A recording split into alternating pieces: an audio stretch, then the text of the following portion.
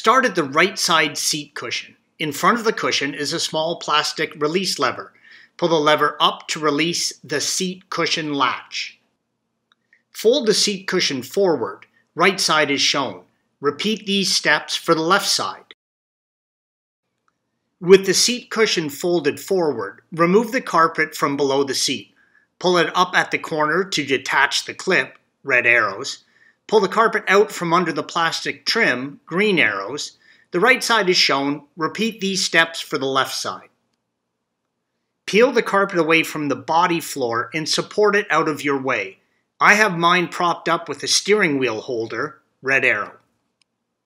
Even though the fuel pump is located in the right side of the fuel tank, green arrow, you will have to peel away the carpet to expose both access covers.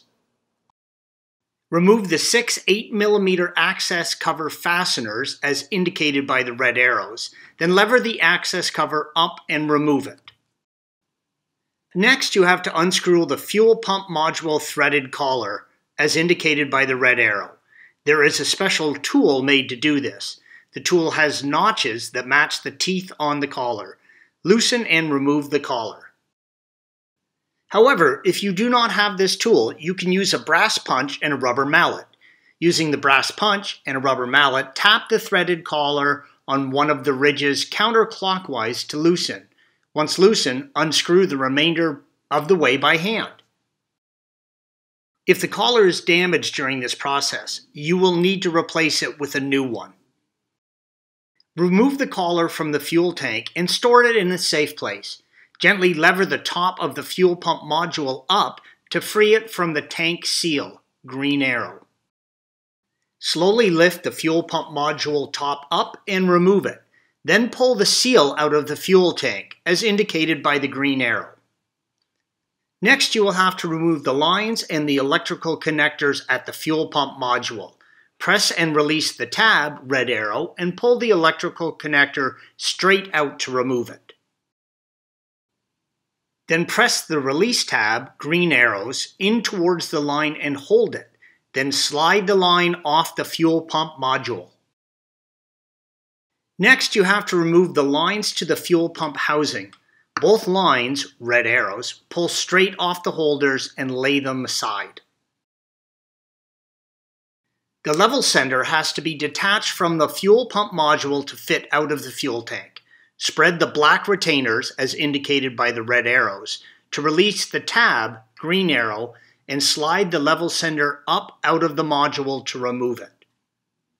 Feed the level sender out of the fuel tank. I leave it connected to the fuel pump module during this part. Be careful not to bend or damage the sending unit.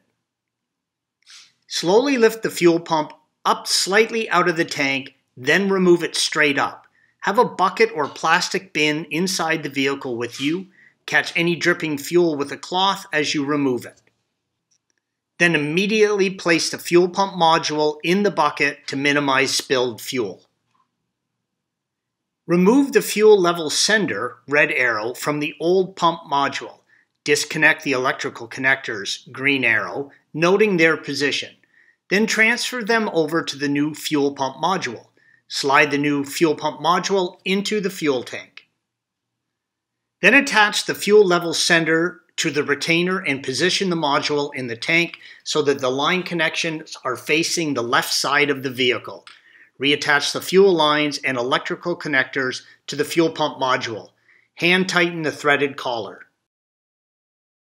Then tap it tight, clockwise, with a brass punch and a rubber mallet. Fill the fuel tank with about 2 gallons of fuel before attempting to start. Once you are sure that the fuel pump is operating normally, fill the remainder of the fuel tank and check for leaks. Once done, reassemble the interior. Thanks for watching. Click here to view the original article along with hundreds of other DIY content for your car.